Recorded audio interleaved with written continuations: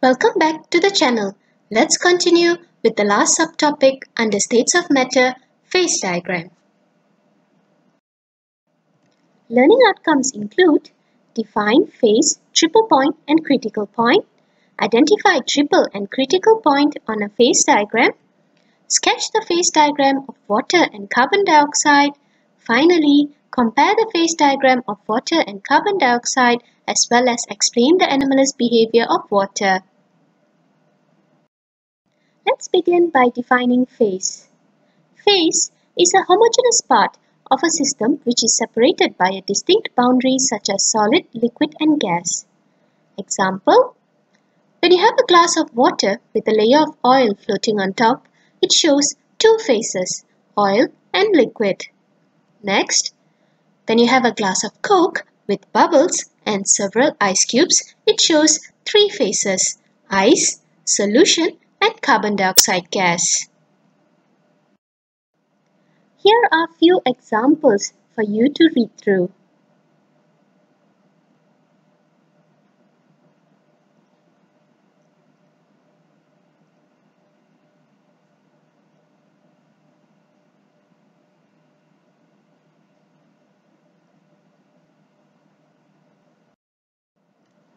Next, let's look into some important terms in a phase diagram.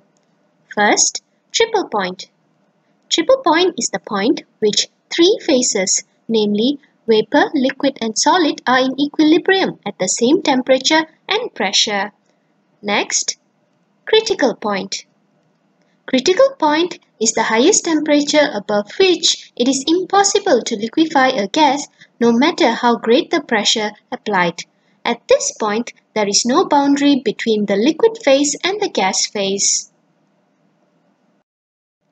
Here is a simple figure of a phase diagram. Phase diagram is a graphical plot of pressure versus temperature that shows the condition at which a substance exists as solid, liquid or vapor.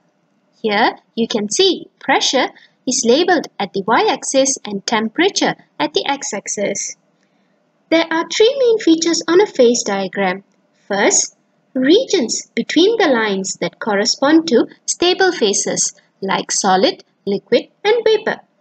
Next, the lines that correspond to temperature and pressure under which two phases are in equilibrium. For example, solid and liquid boundary, solid and vapor boundary, finally liquid and vapor boundary. Finally, points whereby the phases meet. Now, let's look into the phase diagram of carbon dioxide.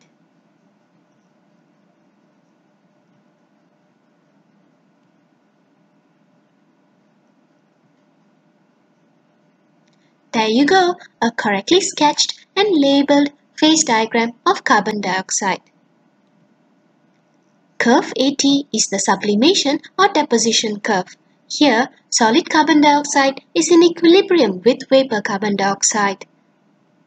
Next, TB line, the melting or the freezing point line.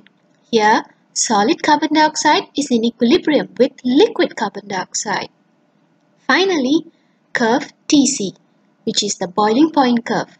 Here, liquid carbon dioxide is in equilibrium with vapor carbon dioxide.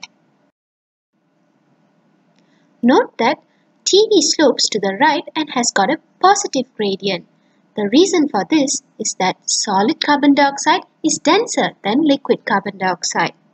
The atmospheric pressure of 1 atm is below the triple point.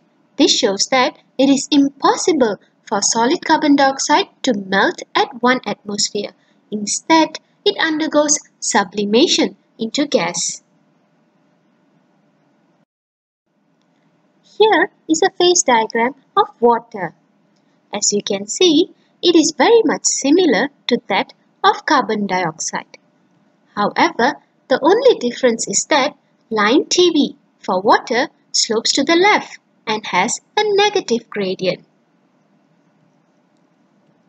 Next, the atmospheric pressure of 1 atm is above the triple point.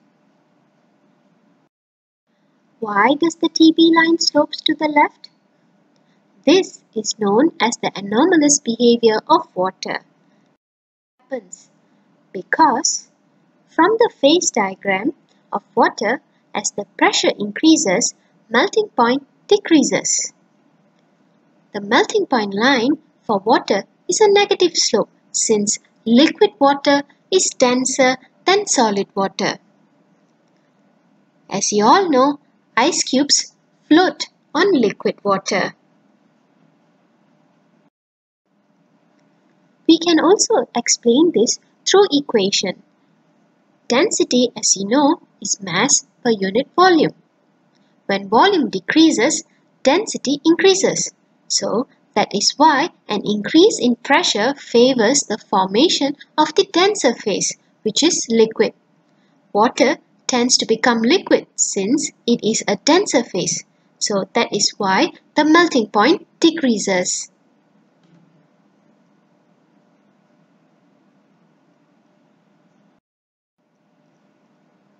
Now, here's a question to try.